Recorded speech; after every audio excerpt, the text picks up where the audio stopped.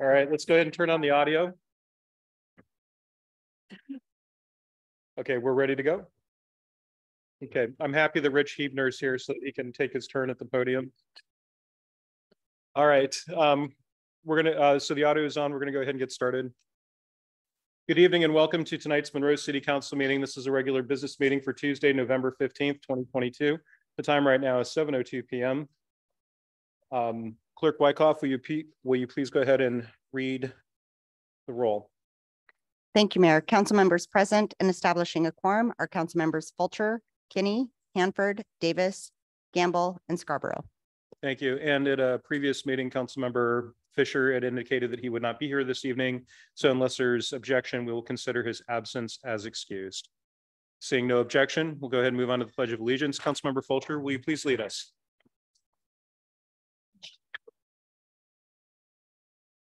Allegiance to the flag of the United States of America,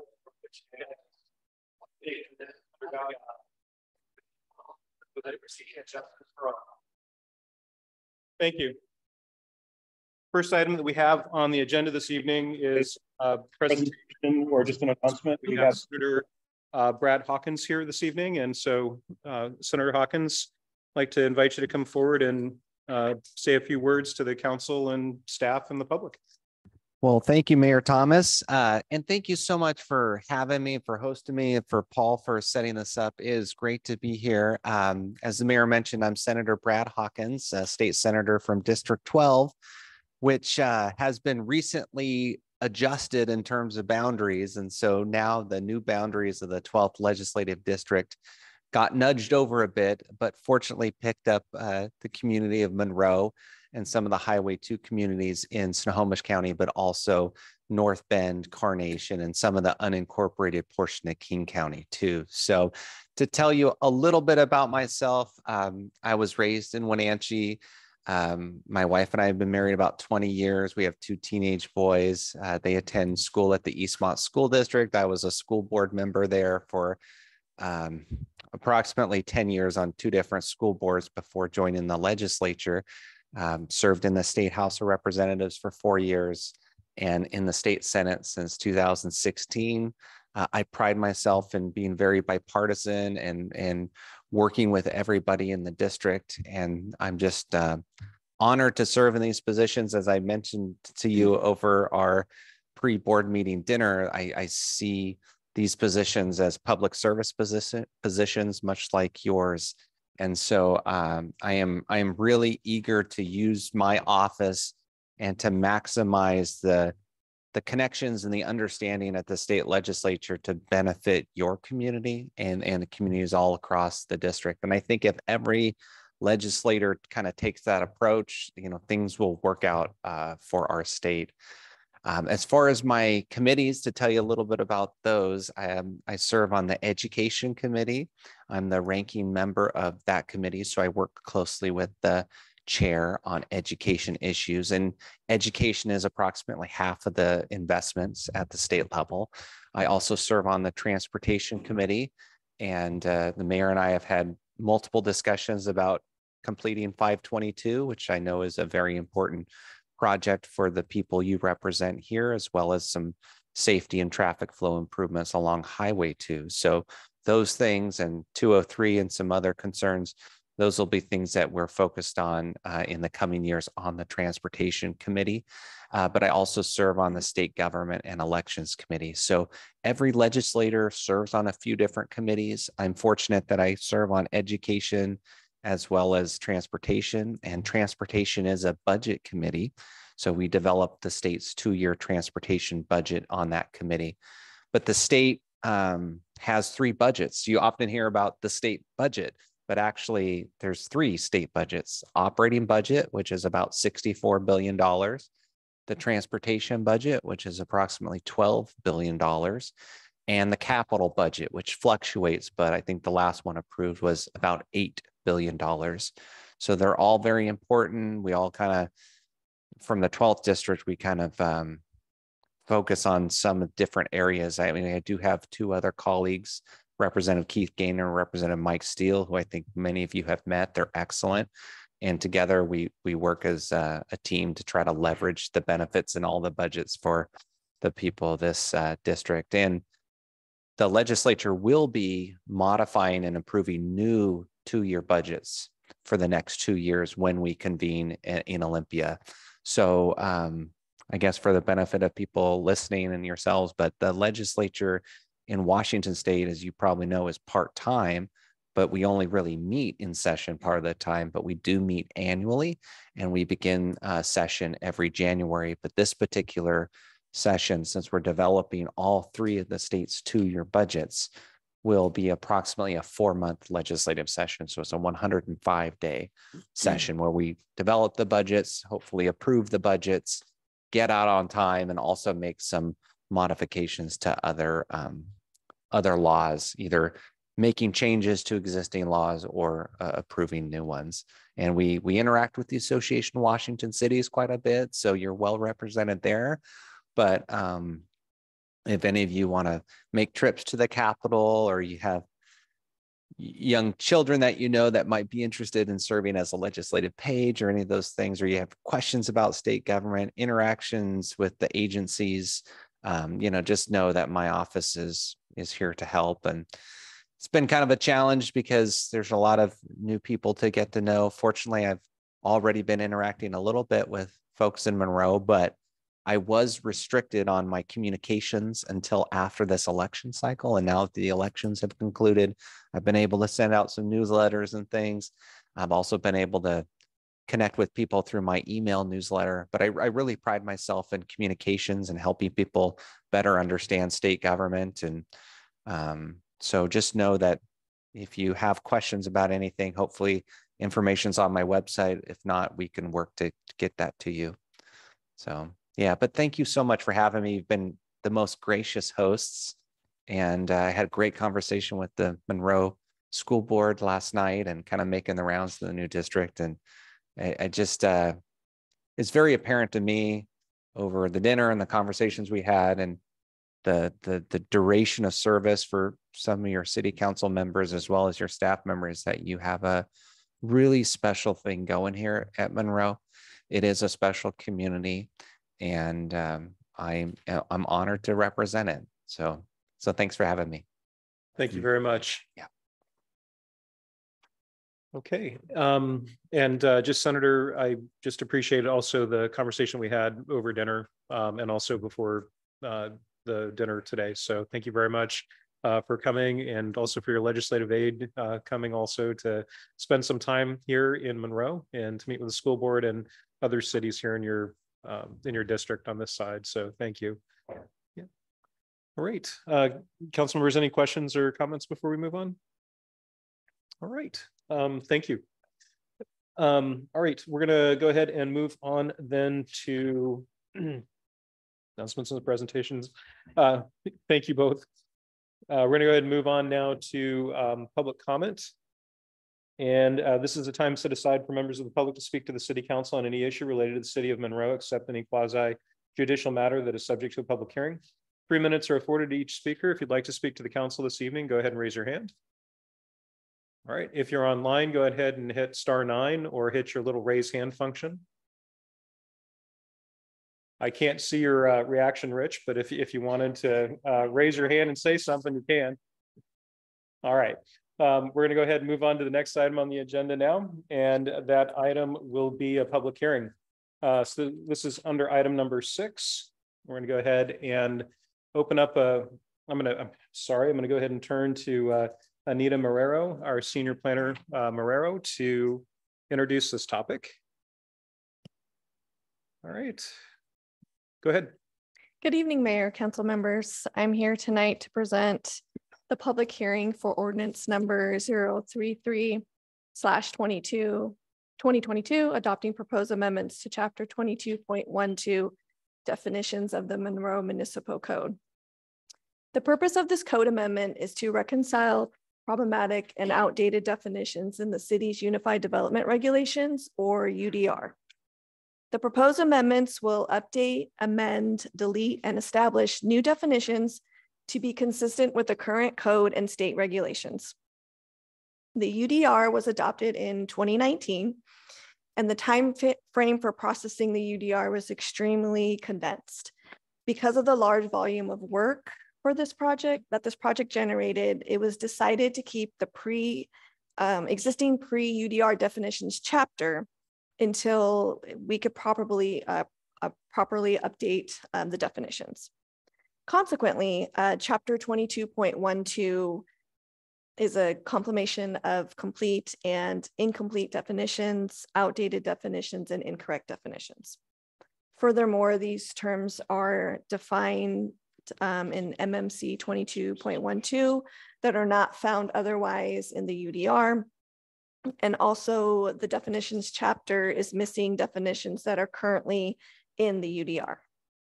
So just to give you a quick background and timeline of this project, staff began working on the proposed amendments to chapter 22.12 in 2020. The project was delayed due to unforeseen staffing issues. The Planning Commission began working on the proposed code amendments in late 2021. Work on this project resumed in May of 2022, and the Planning Commission public hearing was held on September 12th of 2022. The Planning Commission recommended that the City Council approve the proposed amendments to chapter 22.12 MMC definitions. So there are approximately 1,200 definitions in chapter 22.12. Approximately 130 of those definitions were identified by staff as problematic. So all the proposed changes that I'm bringing forth to you today are shaded in gray and are in Exhibit A of the ordinance. There are three categories of the amended definitions. So we have new definitions, amended definitions, and deleted definitions. Most of the new definitions proposed address undefined land use designations. The amended definitions generally update existing definitions to update content of obsolete definitions, clarifying confusing language, and or correcting grammatical and topological errors.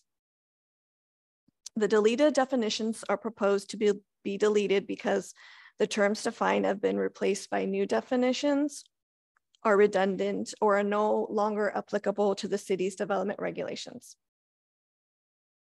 The final proposed amendments that were discussed during the Planning Commission review are listed in the agenda bill. And I'm not going to list off all those changes at this point, but just to point out a few of those changes, those include revised definitions that were of concern of the Planning Commission, minor regrouping of some of the terms. We added some definitions that are required by the state and or federal government, and deletion of definitions found in other UDR chapters.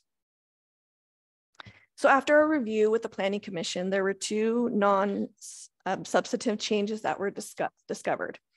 And so just want to talk about those real quick. So I did add those in the agenda bill as well, but those two terms that we're talking about is the first one is administrator. So the current UDR has several references to zoning administrator and zoning code administrator, but neither are defined. So the recommended definition is as follows. So for administrator, the definition is the administrator, also referred to as a zoning administrator and zoning code administrator, shall be the director of community development or their designated representative. And so the second one is actually not a change to the definition, but we have a couple of different definitions for parking lot. So we have parking lot private, and parking lot public. So what we're doing with these ones is just regrouping them so they'll be all under P parking lot. So there's no confusion on where to find that term. So if the City Council is agreeable to these two minor changes, I can add them to the final draft ordinance. The requested motion is outlined in the agenda bill, and I'm happy to answer any questions that you may have at this time. All right, so I'm understanding that you've got a couple of additions or a couple of changes you'd like to make in addition to what's been presented here tonight. Correct. And if the council does move to accept as first reading, it would be adequate for them just to state on the record that they would be fine with you bringing forward an amended version? That is correct. Okay, Yes. so they wouldn't Mhm. need to, okay, thank you. Yes. Mhm. All right. Council members, do you have any questions for Senior Planner Monroe? All right, seeing none, we'll go ahead and we'll open up a hearing. If you'd like to provide public testimony on the proposed ordinance, now would be the time to do that. If you're in the attendees online, please go ahead and hit *9 or raise your hand in Zoom. If you're here in person, would like to say a few words on this matter, please raise your hand. All right, seeing none online or here in person, I turn to the council.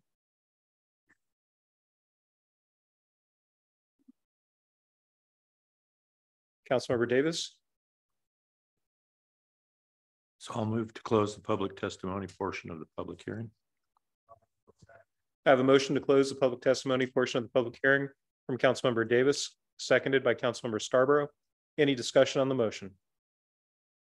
Seeing none, we'll move to vote. All in favor? Aye. All opposed? Abstentions? Motion passes 6-0. Thank you. Councilmember Scarborough, go ahead. Yeah, I'll move to close the public hearing. I have a motion from Councilmember Scarborough, a second from Councilmember Hanford to close the public hearing. Any discussion on the motion? Seeing none, we'll move to vote. All in favor? All opposed? Abstentions? Motion passes 6-0.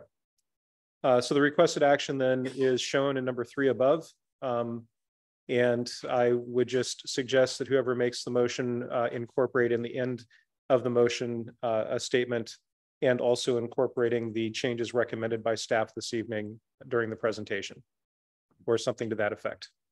All right. Is there a motion from the council? Go ahead, Councilmember Gamble. I move to accept as first reading of ordinance number 003/2022, amending chapter 22.12 MMC definitions, updating, amending, deleting, and establishing new definitions and interpretive standards for zoning and land use terms utilized in the city's Unified Development Regulations, UDR, as discussed tonight, including such additions that were discussed. And then repealing ordinance number 027/2022, providing for severability and establishing an effective date. Thank you. I have a motion for from Councilmember Gamble, a second from Councilmember Scarborough, in a similar fashion to shown on the screen, with the addition of the additional recommendations provided by the senior planner this evening. Any discussion on the motion? Councilmember Fulcher, go ahead.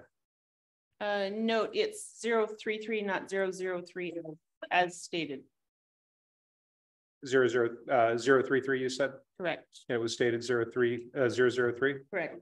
It is a maker of the motion and the second. Are you okay with that non-substantive clarification to Could the have motion? swore I said 033, but Okay. Councilmember Fulcher, you disagree?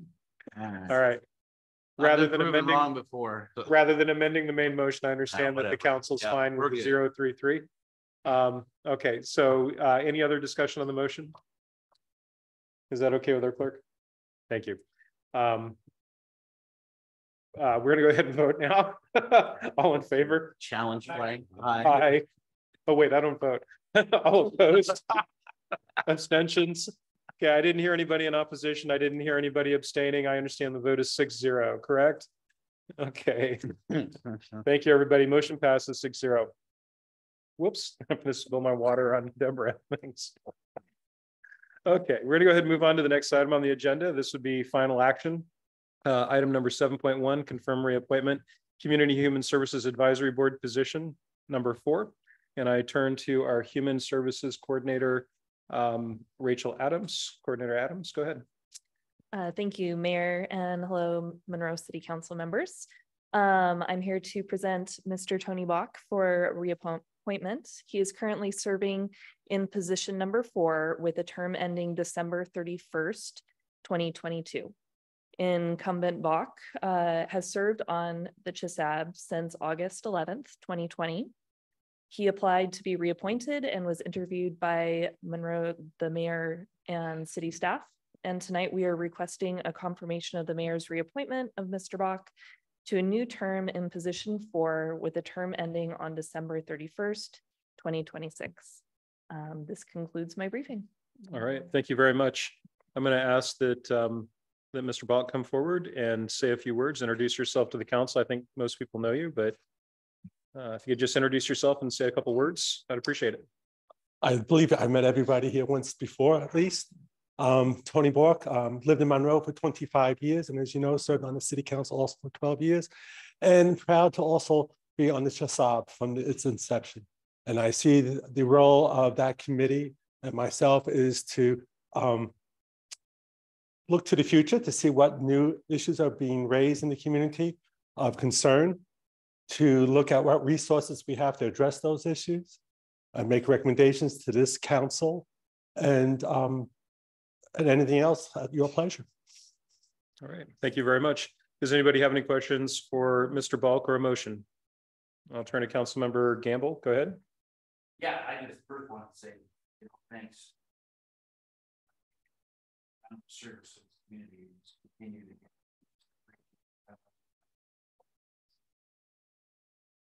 around town. It's not just so just appreciate it. I mean, there's other lights, maybe they're just gonna, but I'm gonna move to confirm mayor's reappointment of Tony Balk to the Community Human Services Advisory Board position for a 4-year term ending 12/31/2026. Beat you to it. And just thank you. Been my pleasure, Sealy. We have a motion from Councilmember Gamble, second from Councilmember Scarborough for the requested action as shown in Agenda Bill 7.1. Any discussion on the motion? Yeah, you got a light. Councilmember Kinney, go ahead. I just wanted to thank you so much for everything that you've done in the community. I've known you for many years. We both served on the library board ages ago. And you are just, we're so grateful to you for all that you do for all of us in the community and the neediest among us in the community. Thank you, Tony. Welcome. My pleasure. All right. Any other questions or comments from the council? Any other deliberation on the motion? Seeing none, we'll move to vote. All in favor? Aye. All opposed? Abstentions? Motion passes 6-0. Congratulations, Board Member Balk, for another 4 years. Okay, we're going to go ahead and move on to the next item on the agenda, and that would be item 7.2, final action. We have 2 requested motions here, and I'm going to ask our director, Farrell, to go ahead and give a presentation. Go ahead. Thank you. Good evening, Mayor. Good evening, council members. Last March, City Council approved an ordinance to amend the Monroe Municipal Code, the chapter on Park Board, which in part created 2 additional at-large positions on the Park Board. And Mayor Thomas and staff interviewed Brady Welliver for his initial appointment, and City Council confirmed the mayor's appointment of Brady Welliver to position 4 of the Park Board, and that was about 6 weeks ago. Mayor Thomas is requesting council's confirmation of Mr. Welliver's reappointment to position 4, a 4-year term that ending December 31st, 2026. Position 5 has a current term that expires at the end of this year. Incumbent Ron Petrick has served in the position since June of 2018 and applied to be reappointed to a new term. And Mayor Thomas and staff conducted an interview on November 9th and are requesting confirmation of Mayor Thomas's reappointment of Ron Petrick to position 5 with a 4-year term ending December 31st of 2026. And that concludes my presentation, and I'll take any questions. Thank you. I'm going to go ahead and ask that Brady come forward to again introduce yourself 6 weeks later. Say any words that you'd like and that you'd like to continue serving, since you've made 1 meeting out of your meeting that you've been able to attend so far. Go ahead. My name is Brady Welliver, and born and raised in Monroe, and I would like to continue my start of my journey on serving the city that I love so much. Thank you very much. Thank you. I'm going to turn to the council now. Councilmember Fulcher, go ahead. There we go. It's always that long pause waiting for that red light. As a fellow Bearcat, I'm going to go ahead and move to confirm the mayor's reappointment of Brady Welliver to park position number 4, a 4-year term ending 12/31/2026. The motion from Councilmember Fulcher, a second from Councilmember Gamble for the requested action under 7.2, new final action. This is motion 1 of 2. Any discussion on the motion? Seeing none, we'll move to vote. All in favor? Aye. All opposed? Abstentions? Motion passes 6-0. Thank you. Thank you all. Going to go ahead and move on to congratulations, board member. Welcome. We're going to continue then. Let me see. Ron Petrick is not available this evening, so I do know that the council knows Ron, and I feel that he's been serving very well in that capacity for at least one term. So I think this would be a second term. And as Director Farrell pointed out, I'm requesting your confirmation of my appointment as well. Turning to council member Kinney, go ahead. I move to confirm the mayor's reappointment of Ron Petrick to the Park Board, position 5, a 4-year term ending December 31st, 2026. I have a motion from Councilmember Kinney, a second from Councilmember Fulcher for the requested action that is motion 2 in final action agenda item 7.2. Any discussion on the motion? Seeing none, we'll move to vote. All in favor? Aye. All opposed? Abstentions? Motion passes 6-0. Thank you, everybody.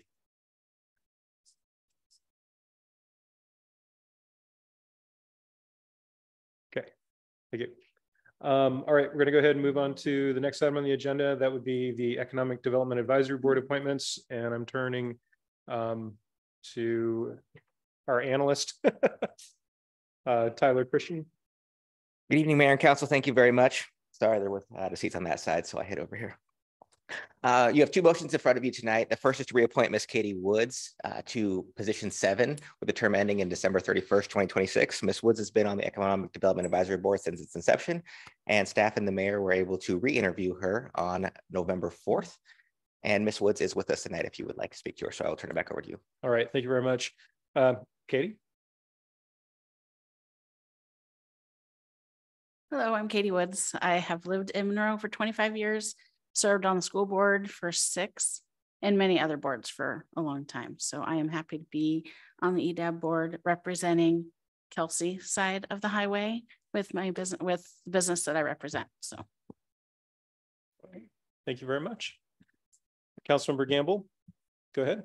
Yeah, I'm very similar. Thank you, Katie, for all of your contributions just to the community in general. I know we've run into each other on quite a few things, so just really appreciate all that you do. And I'm going to move to confirm the mayor's reappointment of Katie Woods to the Economic Development Advisory Board, position 7, with the term ending December 31st, 2026. I have a motion from Councilmember Gamble, and since Councilmember Hanford, I heard Hanford seconds. He's got the second. Any discussion on the motion? Okay, we're gonna move forward to the vote. All in favor? Aye. All opposed?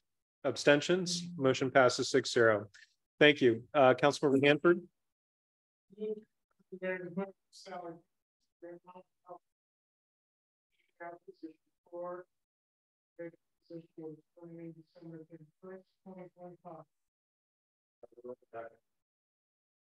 Okay, council, we didn't have a presentation from staff. Would you like a presentation from staff?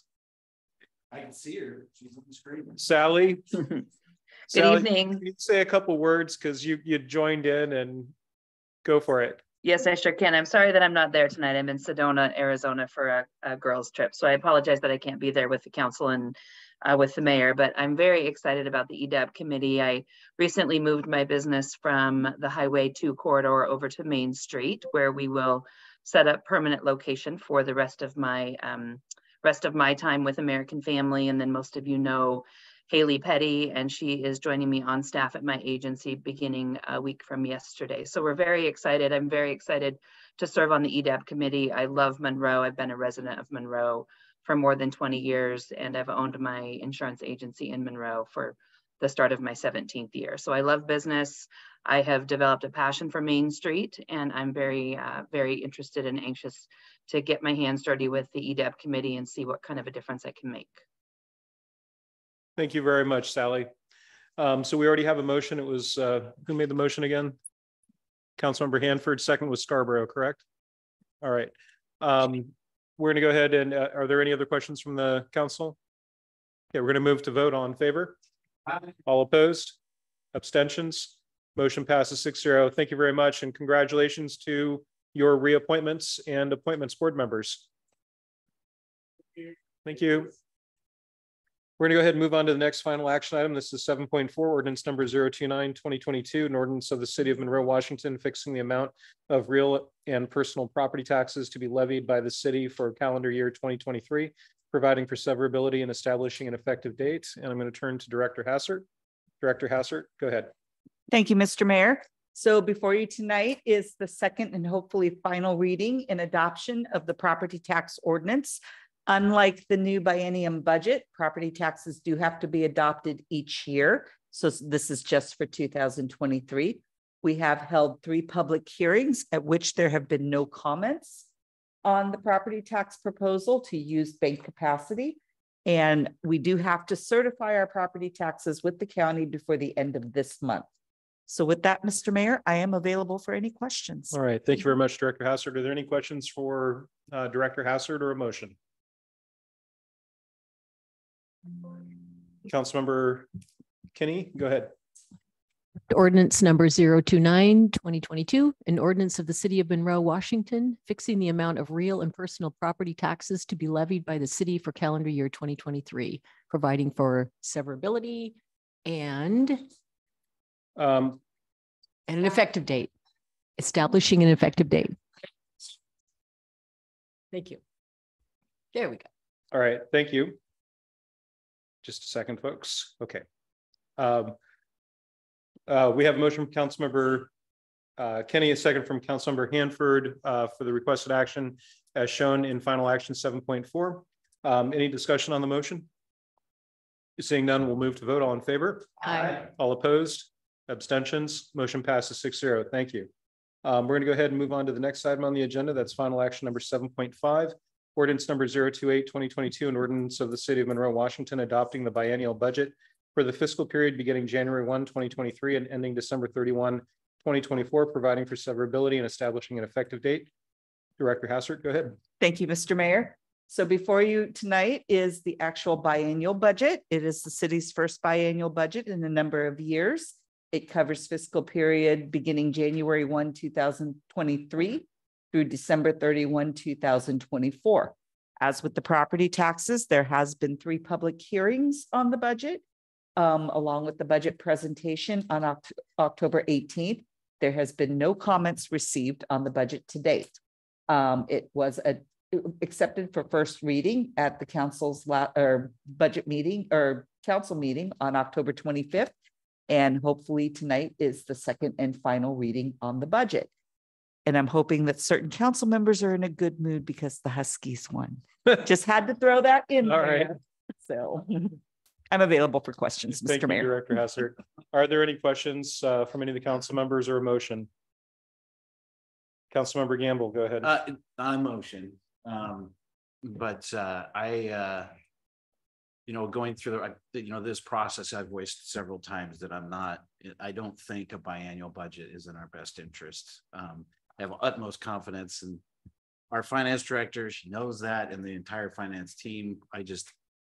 I feel based off of all the research and stuff that was presented that this is not the right time to do this, especially as how volatile the economy is. I think it takes a little bit away from the council, the governing body. And we've been extremely successful on an annual budget through some of the most tumultuous financial times that cities have ran into. We've done this before and we've had to go back. So with that, I will not be voting in favor of, but it's not a reflection of anything of the finance director. And once I know all your guys' opinions on it, it's going to move forward anyway, but I will be voting against, and then we'll be supporting all the way through. So there you go. All right. Thank you, And I Councilmember. still am. All right. Thank you, Councilmember. Councilmember Davis, go ahead. Yes, I'll move to adopt ordinance number 028/2022, an ordinance of the city of Monroe, Washington, adopting the biennial budget for the fiscal period beginning January 1st, 2023 and ending December 31st, 2024, providing for severability and establishing an effective date. I have a motion from Councilmember Davis, a second from Councilmember Fulcher for the requested action in the agenda bill 7.5 final action. Any discussion on the motion? Seeing none, we'll move to vote. All in favor? All opposed? Aye. Abstentions? Motion passes 5-1. Thank you very much. Thank you. Becky, awesome job. SLT, awesome job. Deborah, awesome job. I appreciate all the work that everybody did in bringing this together, and council members, I appreciate all of your work on this as well, including the committees. So thank you very much, everybody.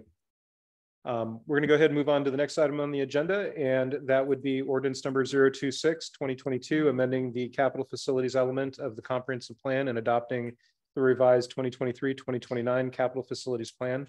And I'm looking at Director Roberts this time.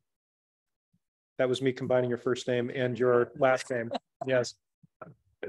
It was the J in the, anyway. With my first name, I pretty much answered anything. It's whatever anyone wants to good. call it. So yeah. The 2023 through 2029 CFP includes 37 projects ranging from transportation to parks, all of our utilities, and also the municipal campus. The plan is guided by Imagine Monroe and incorporates input from the community. We didn't have 3 public hearings, we only had 2, but we did have public hearings incorporating input from the community. The plan is intended to be adopted concurrently with the budget that the council just adopted. That concludes my presentation, Mayor. All right, thank you very much, Director Roberts. Any questions from council members or a motion? Councilmember Fulcher, go ahead. I move to adopt ordinance number 026/2022, amending the capital facilities element of the Monroe Comprehensive Plan, adopting a revised and updated 6-year capital facilities plan for the years 2023 through 2029, concurrently with the city's 2023-2024 budget, adopting supporting legislative findings, providing for severability, and establishing an effective date. I have a motion from Councilmember Fulcher, a second from Councilmember Kinney for the requested action shown in Agenda Bill 7.6, final action as typed. Any discussion on the motion? Seeing none, we'll move to vote. All in favor? Aye. All opposed? Abstentions? Motion passes 6-0. Thank you very much, everybody, and great job. We're going to go ahead and move on now. We have an executive session here. This will be on potential litigation. We will be moving into executive session for potential litigation pursuant to RCW 42.30.110 subsection 1 subsection 1I for sale of property pursuant to, and also sale of property pursuant to RCW 42.30.110 subsection 1 subsection c for an initial 14 minutes beginning at 7:39 p.m. And there will be action to follow as we do have the rest of the agenda ahead of us. So again, we are now in executive session for an initial 14 minutes at 7:39 p.m.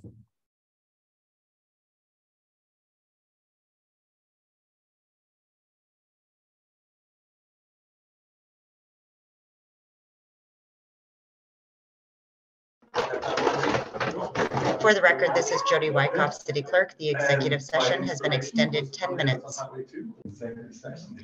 For the record, this is Jody Wyckoff, City Clerk. The executive session has been extended an additional 10 minutes. So have you seen the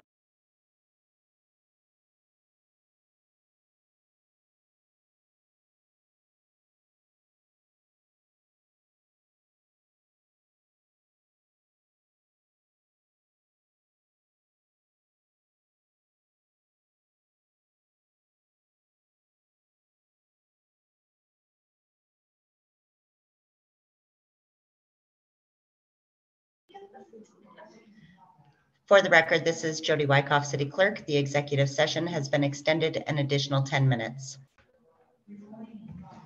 For the record, this is Jody Wyckoff, City Clerk. The executive session has been extended an additional 10 minutes.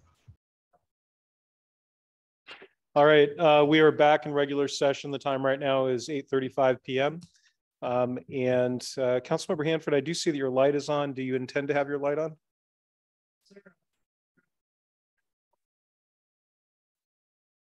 Okay, I have a motion to approve the consent agenda from Councilmember Hanford, a second from Councilmember Scarborough. Any discussion on the motion to approve the consent agenda? He said while trying to turn off Kevin's microphone. Okay, seeing none, we'll move to vote. All in favor? All opposed? Abstentions? Motion passes 5-0. Thank you. Next item on the agenda then is, that took care of consent. New business, we are on new business item 10.1, ordinance number 032/2022, amending Monroe Municipal Code, Chapter 23, dedication of easements or right-of-way for first reading. And I would defer to Director Roberts. Okay.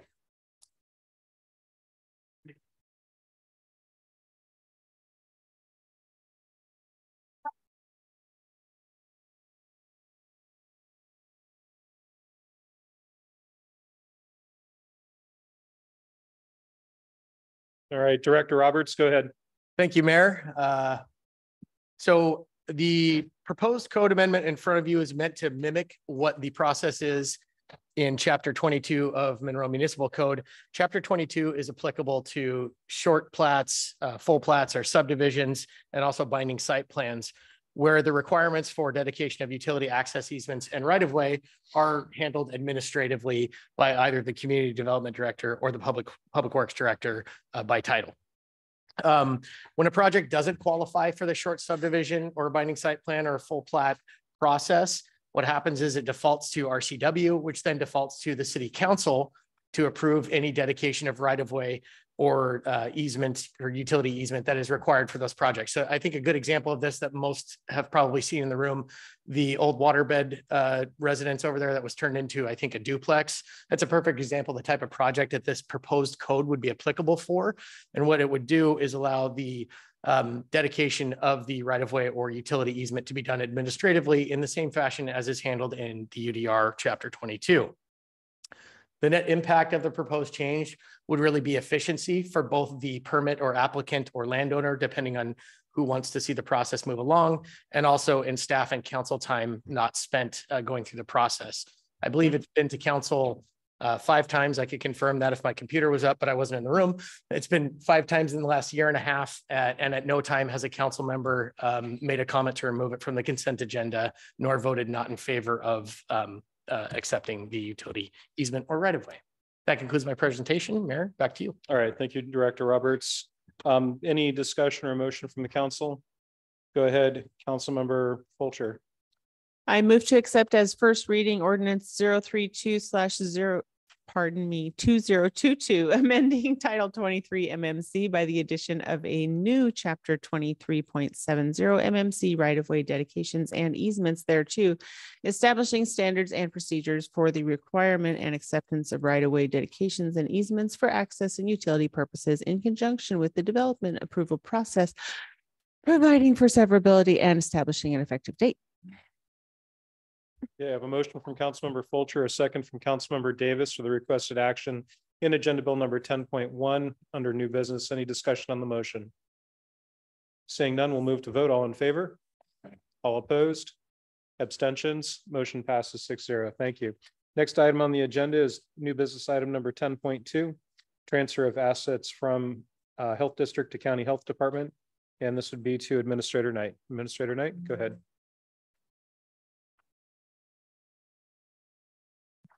Thank you, Mayor.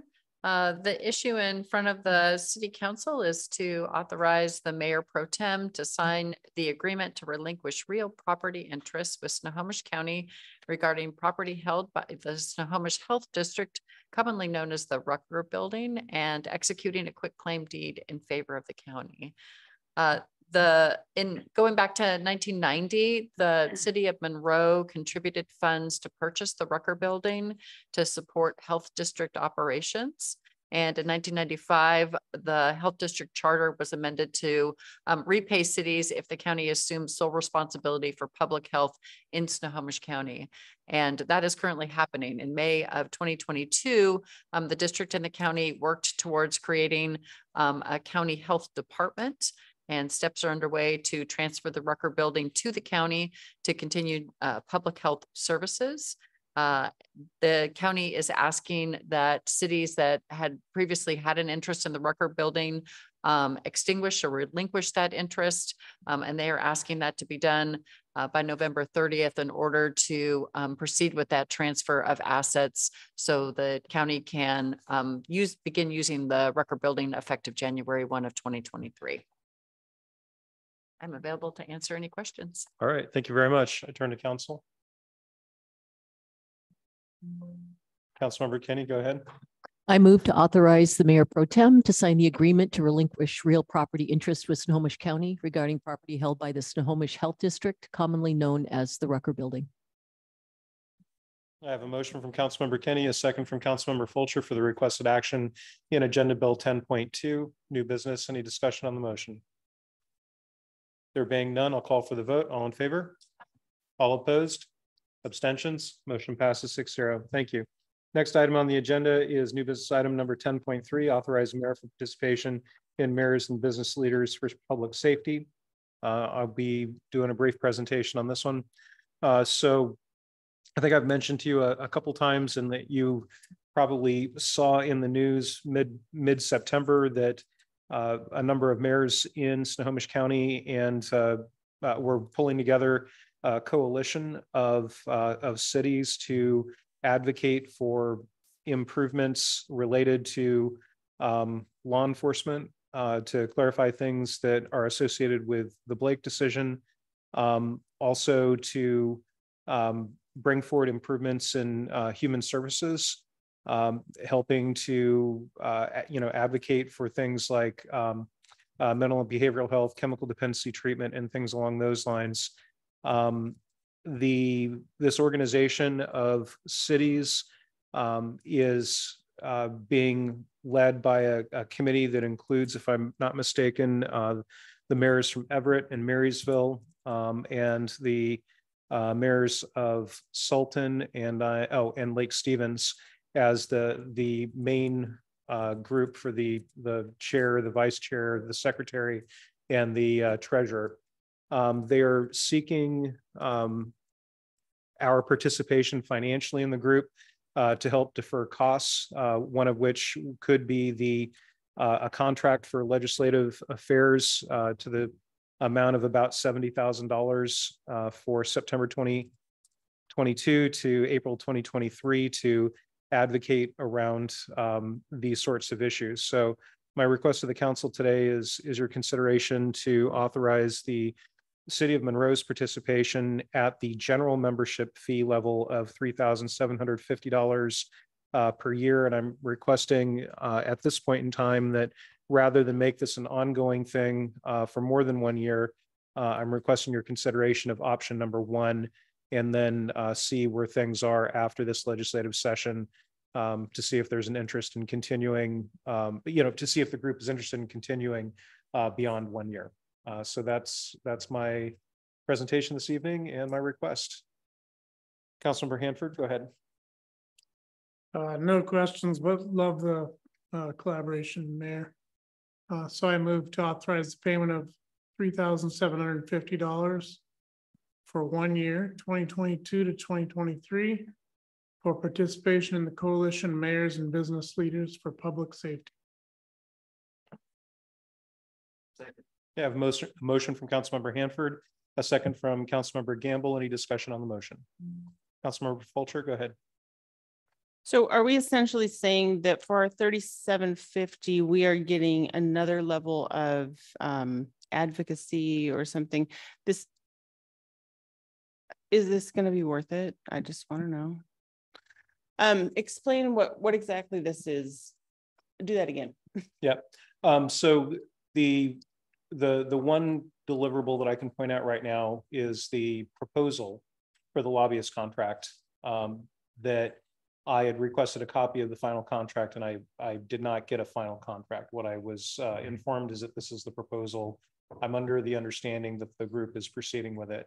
The $3,750 would go toward expenditures and advocating in this area. And I anticipate that if they haven't come to some sort of an agreement over the proposal, that they will be coming to some sort of formal agreement with signatures from the board soon. So the $3,750 would be going to amplify messaging around human services and law enforcement from the cities in Snohomish County. So we're paying for an additional lobbyist. We already have a lobbyist, but this one is specialized in the law enforcement and the human services. I will go for it for 1 year, but I really want to see what's the deliverables at the end, and take another look before we go for this again. Okay, thank you. Councilmember Kenny, go ahead. I'm in agreement with Councilmember Fulcher. I'm just looking through this proposal and I would like a little bit more information about this. I agree. We'll go for the 1 year, but I also would like a little bit more explanation, I guess, return on investment. Thank you. All right, thank you. Any other questions or comments?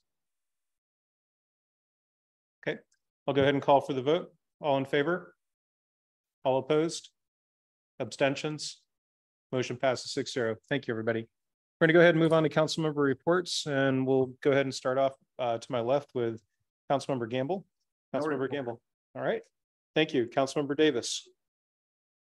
Just to say thank you to the mayor and for his wreath laying on Veterans Day last Thursday, and I appreciate the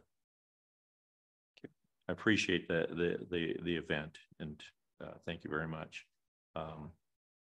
And I was at that ad hoc ceremony, and it was good to see the group of people turn out, and I think for the veterans that were there, I think it's a very positive thing, and it's very much appreciated that the community can come together, and much talk was spoken about the monument itself, and I'm very pleased that just the overall monument, the ceremonies that we have out there a couple times a year, and just the idea of remembering veterans. Thank you very much. Thank you. Councilmember Fulcher. I was also at Friday's wreath laying. Just a thought, this has always been funded by one person personally, the wreath expense. If we all wanted to say thank you with our pocketbooks and throw in a 20, that would be awesome to make it just something that we as a council do. I thought it was a great opportunity to just say the simple words that we should say to veterans anytime we see them, which is thank you. Also on Saturday, I was at the barn dance, and I am wondering if we can bring up a topic that was brought up to me that night about putting trees directly into our sidewalks. We do have this permeable surface, and if we could start a discussion on what it would take to actually save a little time by doing the investment of putting trees into our sidewalks. What's the results? What can we, just a little more discussion on that. And now I'm done. Thank you. Councilmember Fulcher, are you talking about in our downtown? Yes. Oh, sorry. Yes, I automatically assume everything is about the downtown. So yes, downtown. Okay. I'll follow up with staff to see if we can get you some information about installing street trees in the sidewalks in the downtown. Yeah, instead of having to replace them every 2 years, what would be the payoff of putting them in the actual sidewalk? Okay, thank you. Councilmember Kenny, go ahead. So one thing that Councilmember Davis did not mention is that he spoke at Veterans Day Assembly at Park Place Middle School on Thursday, and Councilmember Scarborough was also in attendance. And that was the first time, I believe, in 3 years that the high school and middle schools and probably elementary schools as well have been able to have Veterans Day assemblies. So they were very well attended, and I was very proud to be with council members Scarborough and Davis that day. Ed did a great job of bringing his experiences as a veteran to the middle school students, using anecdotes, comparing what he went through to kids their age that maybe had parents that were serving, and really made it relatable to them. And I was very, very pleased with his speech that was pretty much off the cuff. I don't even think he had notes. And then Friday, I was at the wreath laying ceremony, which was wonderful, and also went to the barn dance on Saturday night. I also presented at the school board last night. Mayor Thomas suggested that we talk a little bit more in the community about our Veterans Monument, and that it was also a project of the school district students at Park Place Middle School. And so went and presented on that, and hopefully just increasing the awareness about the importance of our Veterans Monument and the veterans in our community, and increasing the recognition on our special days for them. Thank you. Thank you. Councilmember Hanford, go ahead. Thank you, Mayor. I attended the wreath laying ceremony as well on Friday, and it was a very special time to thank the veterans. And as wonderful as the monument is, being Veterans Day, the thing that I enjoyed the most was being able to thank the veterans that were there for their service. And so that was just an amazing time. And I want to thank you, Mayor, for doing that. Thank you.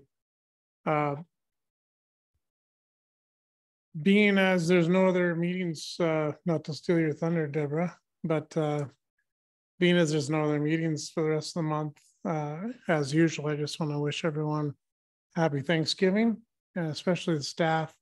So appreciate each of you and all that you do, and just so thankful.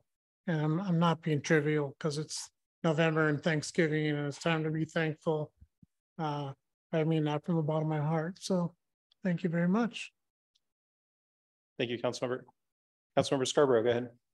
Yes, I'd like to ditto everybody's comments about the ceremonies this week. I'd like to give a shout out to Park Place Middle School for the event coordination and planning and honoring the veterans there. And thank you to Councilman Davis for his comments, and also attended the wreath laying that we do. And I would support contributing to the wreath if there's no other way to do it.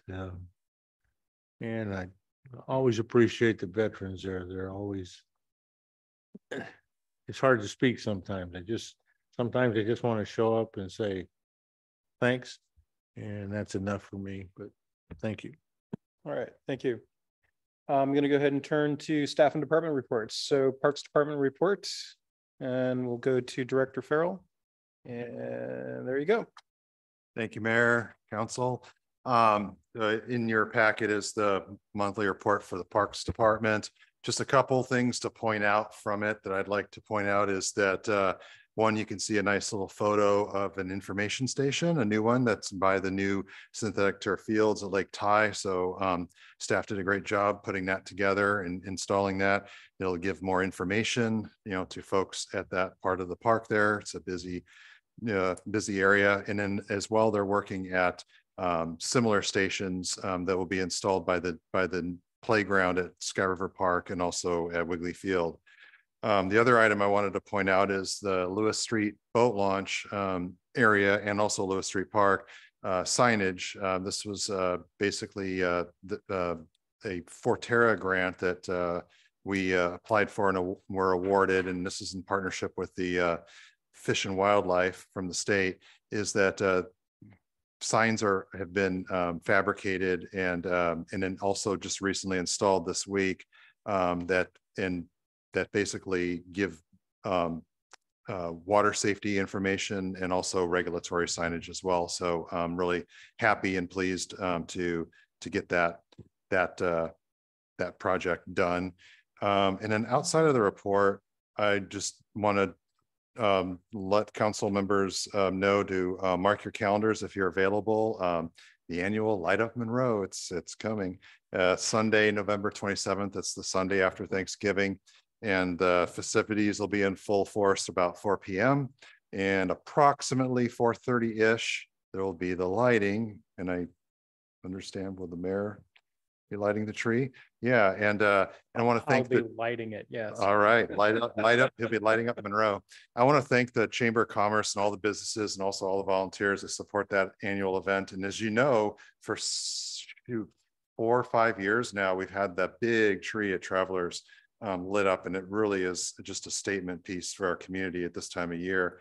And some of the lights in the last couple of years, some strings have gone out. And anyways, the chamber again and businesses chipped in to get some new strings put on that tree. So it should be in its full splendor again. So that's all I have to report. All right, thank you, Director Farrell. Questions from council? Councilmember Scarborough, go ahead. Yeah, Mike, down on your two things, and Ms. Kinney will probably take offense to this, but under October events, I've always had trouble with the word fun in the same sentence as run. It just never felt that way to me. But back on down here where we have the Al Borland Park thing. Yes. I see that we went from 3 bags in one camp to 24 bags in 2 camps. Yeah. Are we starting to have another problem down at Al Borland Park? It just comes and goes. I believe just people move around. I mean, They one just thing move is that around. nothing really develops where there's long-term camping going on. So, you know, it's surprising sometimes how much litter can be generated in a short period of time. But we continue to work with, you know, police and you know, and the embedded social worker and keep our parks as clean and safe as possible. Okay, thanks. Thank you. All right, any other questions for Director Farrell? All right, we're going to go ahead and move to Public Works Department report with Director Roberts. Go ahead. Thank you. The department report this month was drafted by our operations and maintenance manager, John Landy, who can't be here tonight because he's hunting. So therefore, I'm taking over. But what better time to celebrate our O&M division? It is roughly 30 odd folks that take care of our wastewater treatment plant, all of our transportation systems, our water system, our sewer system, our stormwater system, and pretty much anything anybody is concerned about when they're out walking around town. So kicking it off there, the water and sewer team put in a manhole over in the area just between Kelsey and North Sam's. There's some sewer system in the back there. It was becoming a quality of life issue for folks in an apartment complex, a business, and several other homes that are back in there.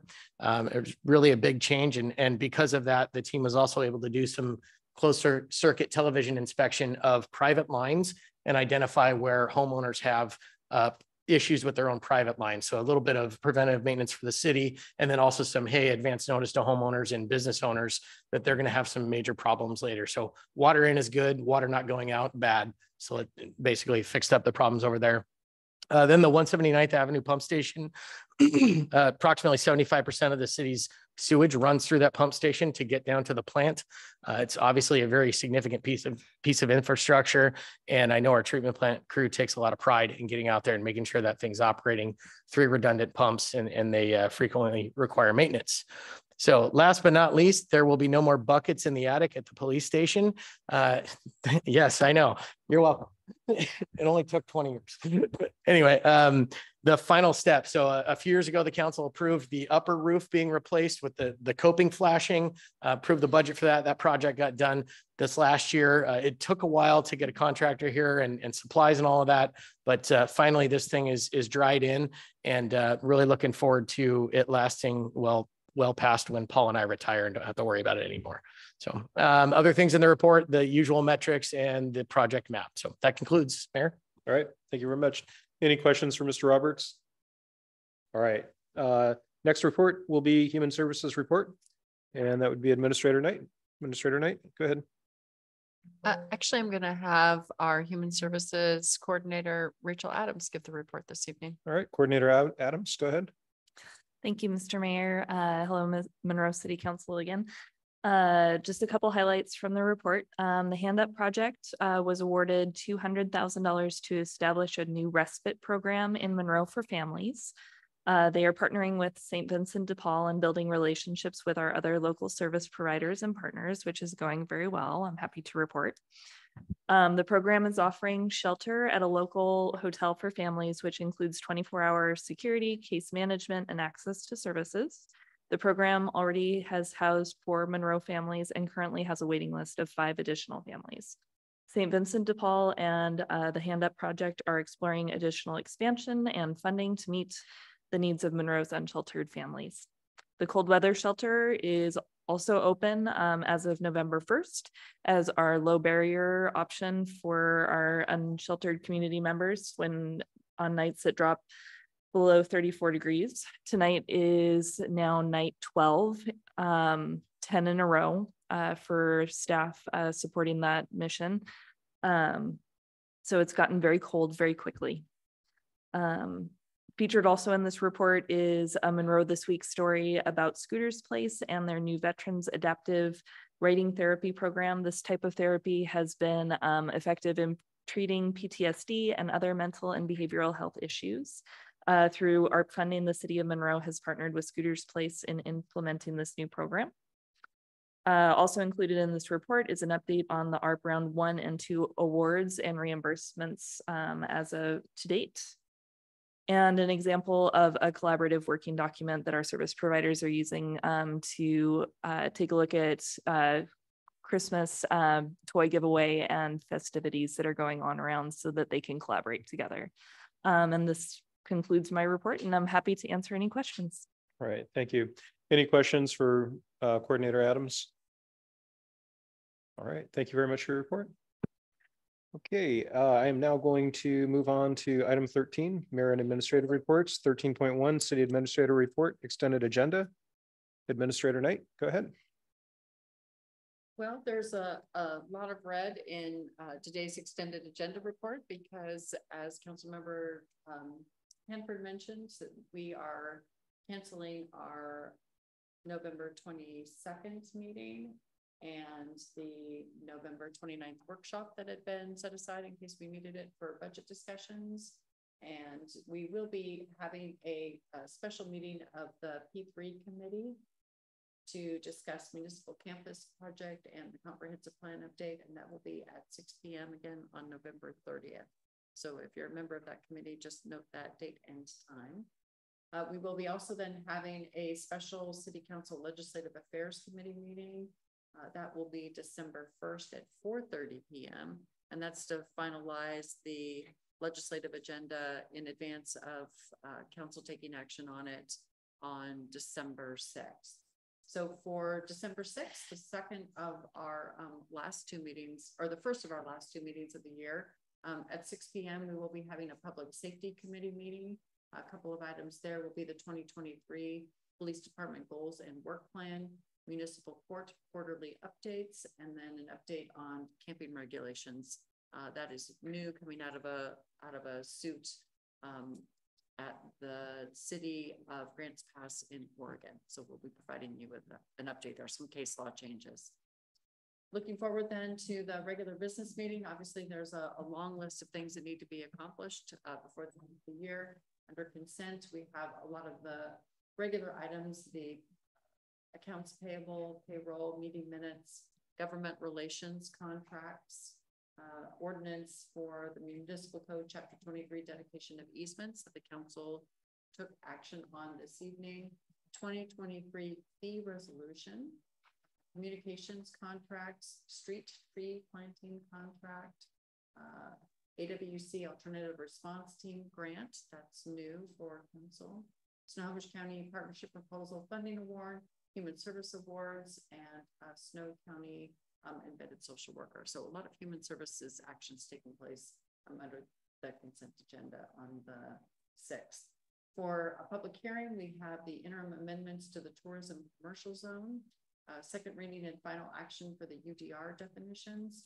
Under new business, confirming the mayor's board and commission appointments, ordinance 2022 budget amendment, which I believe has been scratched. We will not need that. Ordinance for civil protection orders that was presented to the council at their last business meeting. Snohomish County ILA with the Monroe School District for SRO services, and then both amendments to council rules and procedure, and then the standard reports for the first meeting of the month. And that's it. All right, any questions on the extended agenda? And as a note, I will not be here on December 13th. So Mayor Pro Tem, will you be available on the 13th? Sounds good. If not, I'm sure you all can, the remaining folks can decide who will facilitate that meeting. All right, no comments on the extended agenda. So administrator report. Just a reminder to council that the Chamber of Commerce Mega Mixer is this Thursday, the 17th at the Monroe School Building. If you're interested in attending, please let City Clerk Jody Wyckoff know, and we can work on paying your admissions fee for that event. There you go. All right. That's it for me. Thank you. Any questions on the administrator's report? All right. So just a couple notes for me then, and thank you. Thank you, Clerk Wyckoff, for adding those bullets. I would refer you to Monroe this week. They're in your packets. Also, I have appointed Kaylee Olson to a 6-year term ending September 30th of 2028 for the civil service. That is an appointment that doesn't require a confirmation of the council. So I'm just advising you of that. Also a reminder that the next Snohomish County Cities dinner is December 15th at Terracotta Red. Please go ahead and coordinate with Clerk Wyckoff if you need to register. And again, if you are going, it's important for her to know, just in case there needs to be a notice of potential quorum if there's a potential quorum attending. Also, just wanted to let you know that Thursday morning, Deborah and I will be talking to the parent. Wednesday morning, tomorrow. I knew that. I was just testing you. That we're meeting the Parent Hub, and we'll be talking about Imagine Monroe and about the branding process, and we'll be also talking about human services here in Monroe. So very happy to see that the coordinator Adams has put that together. And I will be at the Mixer on Thursday, at least for the beginning of it. I feel like there was one other thing. It is Police and Fire Week. So please, as you're walking around seeing our officers, just please give them a thanks. And the same thing with the fire district. We appreciate all the work that you do. Commander, if you could share the council my great appreciation for everything you do to keep us safe and keep things going 24/7, 365 and a quarter days a year. So yes, and there's a luncheon this Friday. Are the council members invited to that too? Okay, if you are attending it, council members, please let Clerk Wyckoff know, because again, if there is a quorum that is going to be present, we need to know. The other thing too, to let you know on a separate topic, there is a ribbon cutting on Friday morning that you may have become aware of. That ribbon cutting may be changed in time. They did not contact me ahead of time as to my availability. I'm not available at 11:15 when the ribbon cutting was scheduled. So I am asking them if they can consider putting that into the afternoon, which might help some of you attend if you're available in the afternoon. That's in the downtown, and you may have an email on that. The other thing I wanted to let you know, last week we had Sheriff Fortney here. We had somebody who had some concerns who lives approximately 3 or 4 miles outside of town about their perception of safety here in Monroe and criminal activity, and also residents who are unhoused. We spent just over an hour talking to this person who is part of, I would say, sort of a beginning neighborhood watch group in this neighborhood that is, again, about 3 miles outside of city limits. They had a couple car prowls in their neighborhood, and we're attributing it to people who may be unhoused here in Monroe. And we had some conversations about how it's a long way out and there are no sidewalks and things like that. So the fact that Sheriff Fortney was here to talk with them as well and talk to them about security in their neighborhood and everything was a big help. And I do appreciate that he came out, and then appreciated Chief Jolly and also Administrator Knight being there to talk with them.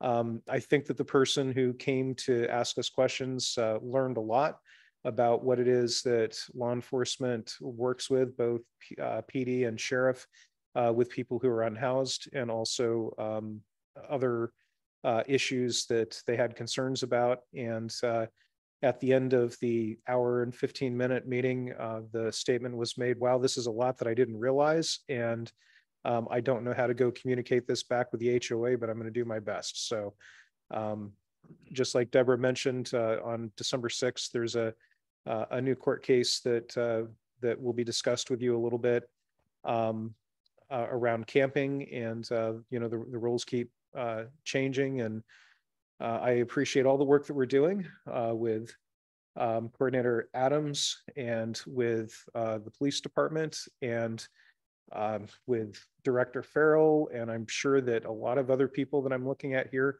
probably touch different aspects of these issues. And it's when you sit down and you talk to somebody outside of your jurisdiction, and you have somebody from another agency outside of your jurisdiction saying the exact same thing to that resident outside of the city limits, it helps them understand how complicated things really are. So anyway, I think that's all I have to report this evening, and we'll go ahead and say that we will be adjourning with the note that we are going to go into a closed session for collective bargaining. This is pursuant to RCW 42.30.140 subsection 4 subsection B. As the closed session is not an executive session, we will be adjourning this current meeting. We'll be going into collective bargaining. There will not be any statements of extensions or anything, and there will be no further action on anything this evening. So we are now adjourned from this meeting unless there is objection. No objection, we're adjourned. Thank you.